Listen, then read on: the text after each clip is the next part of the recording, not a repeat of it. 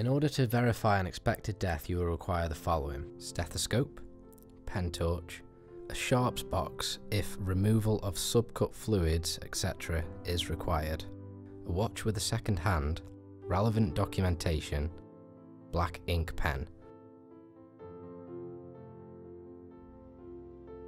Using a stethoscope, pen torch, and a watch with a second hand, establish that irreversible cardiorespiratory arrest has occurred. All the signs of death should be observed before death is verified and recorded. These are: the patient is unresponsive and no vital signs of life, i.e. movement, coughing, swallowing for a minimum of 1 minute. No carotid pulse palpable for a minimum of 1 minute. Absent of heart sounds over 1 minute using the stethoscope. Absence of respiratory movement over 1 minute. Fixed dilated pupils which do not react to light, determined by shining a pen torch into a patient's eyes and observing for any change in shape or size. This should be repeated in both eyes. No response to painful stimuli, verified by application of pressure to the nail bed for 10 seconds.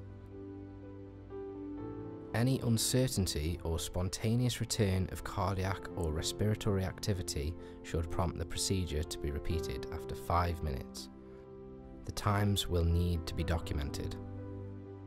You should record the clinical observations using local documentation which you need to be familiar with. This should include identity of any person present at the death, if the patient was alone, who found the patient, the time and date of last observed breath, time and date of verification, place of death, clinical signs of death and observations, signature, print name and role of registered nurse verifying death, people involved and contacted, GP, undertakers, out-of-hours services, relatives, staff, nurse verifying when and who contacted them.